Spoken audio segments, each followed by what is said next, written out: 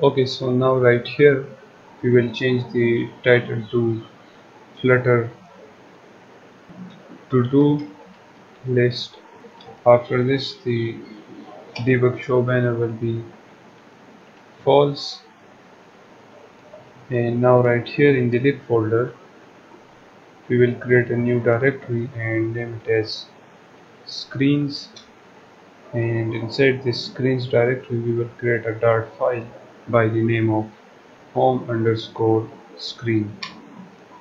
And right here we will create a stateful widget by the name of home screen, and also make sure to import the material.dart library at the top. And now if we go back to the main.dart file, right here we will remove this scaffold,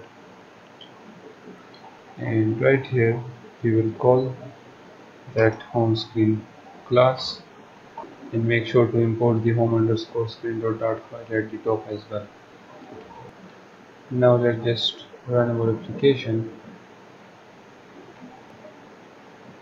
So if we click on this run button,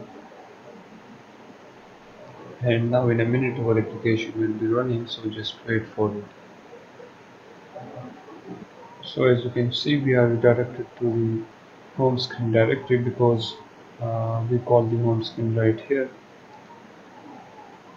So now if we get back to the home screen.dart file, right here we will return a scaffold, and inside this scaffold we will first add a background color. So we will say colors dot blue accent, and after this we will create a floating action button. So type floating action button, and in here the background color will be theme dot of context dot primary color. So by default it will pick this primary color, which is blue. And after this, inside this font rest, we will leave this as empty for now. And after this we will create a child, and inside this child we will add an icon. So type icon, then icons dot add, and select this first one. Okay, so now if we go to load our application and see our emulator, as you can see the background color is blue accent, and as you can see here is our floating action button. Right here change this color to colors dot deep purple. Now we start the application, and now as you can see it looks more beautiful. Okay, so now after this floating action button right here, we will open up a body, and inside this body we will create a list view dot builder, and in here the padding will be edge insets dot symmetric, and from the vertical it will be 80.0. After this the item count will be 1, and then in the item builder right here we will say build context, then context, and after this we will say int index. Then right here inside this curly braces we will say if index is equals to 0,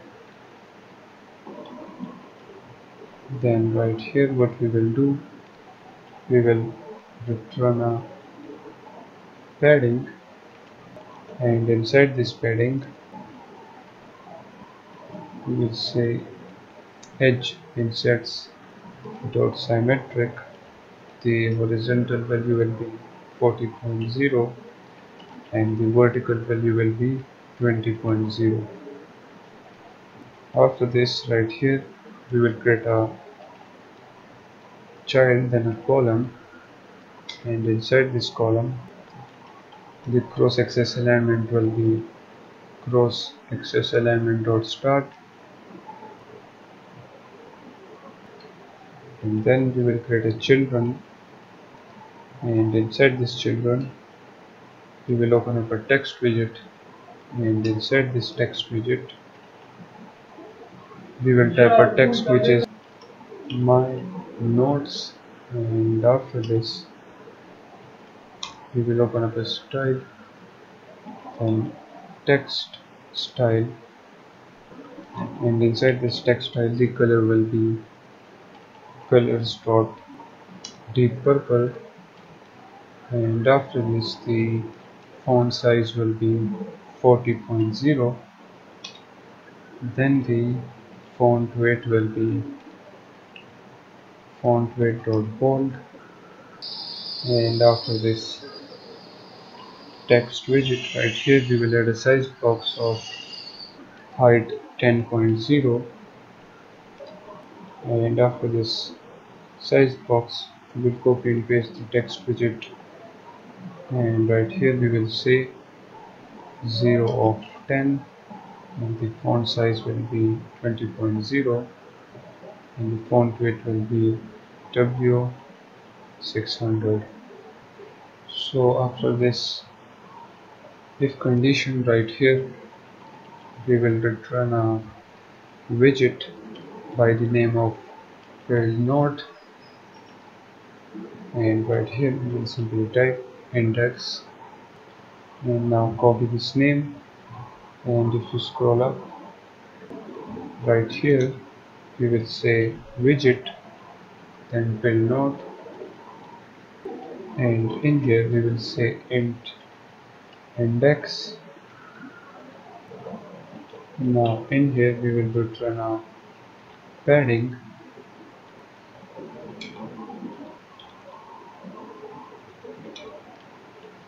so right here we will say edge insets dot symmetric, and the horizontal value will be 25.0.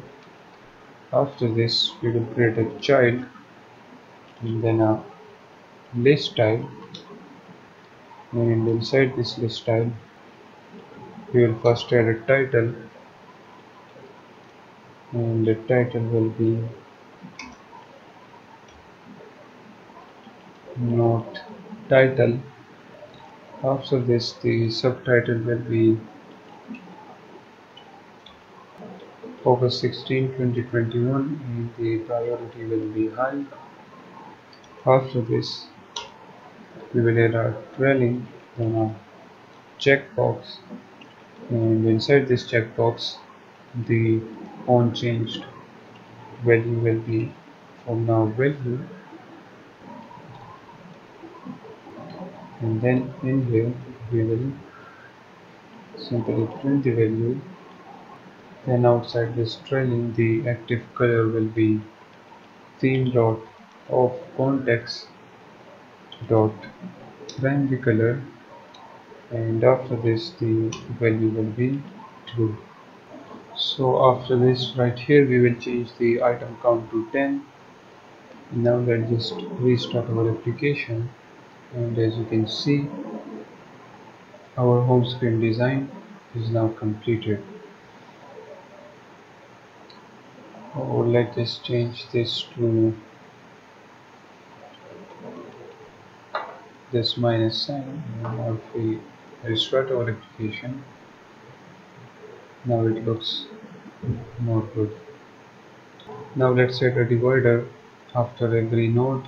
So if we scroll up right here inside this build node widget, after the list style right here we will add a